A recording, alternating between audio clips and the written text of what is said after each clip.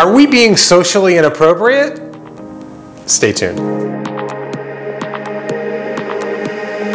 Welcome to Stay Focused, Focus Real Estate's weekly video series. And we have a timely discussion today. So one of the things that we've certainly seen happen and what's rising to our attention, and it's been on our radar for quite a while, is the language that we're using and is it appropriate?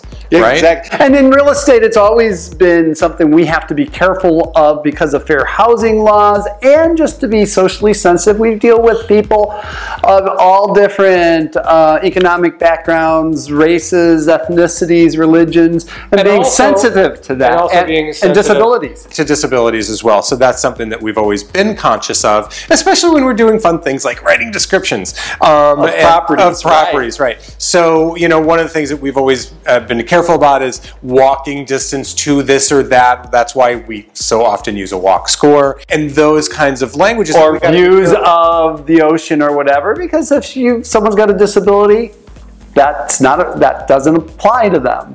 But there's other terms in real estate too that you have to be careful of. Well, certainly, and from the Black Lives Matters, you know, using slave terms such as master, you know, is that the most ingrained word in real estate? Master bedroom, master closet, master bathroom, master suite. Yes. You know, we've heard that, we've been using that for decades in real estate. But is that, in this day and age, or maybe any day and age, but especially now, should we still be using that term? And we know we should not. So we actually have to be on our MLS boards to have that removed, because every listing has, every time we enter a listing, sometimes it's a drop down. And it's a drop down. You don't have a choice. Does it have a master bedroom? Does it have a master bathroom? Yes and no. So those are. But what do you use instead? Yeah, there we go. Everybody tell us what we need to use instead. What do you think we should use instead of the old term, which is racially insensitive, master bedroom? Suggestions. I guess we're looking at things like ensuite. We're looking at primary.